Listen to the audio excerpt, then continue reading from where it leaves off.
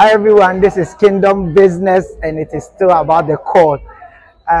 We are here with the Vice Chairman for the Student Chaplaincy Council, the main host for the program. Hi sir, I'm Bernard and you are? Alright, I'm Samuel Mo. Elder Samuel Mo. Yes, please.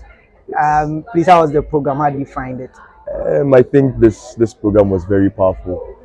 By God's grace, this is just what we were waiting for.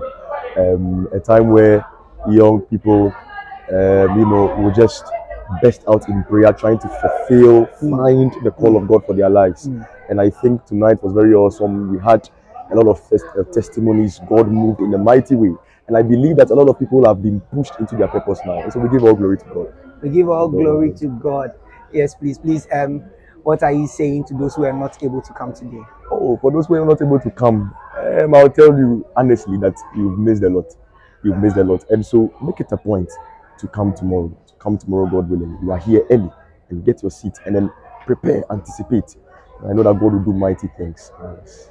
God will do mighty things. It's going to be awesome. It's going to be exciting and it's going to be power-packed. See you tomorrow. Bye-bye. Bye.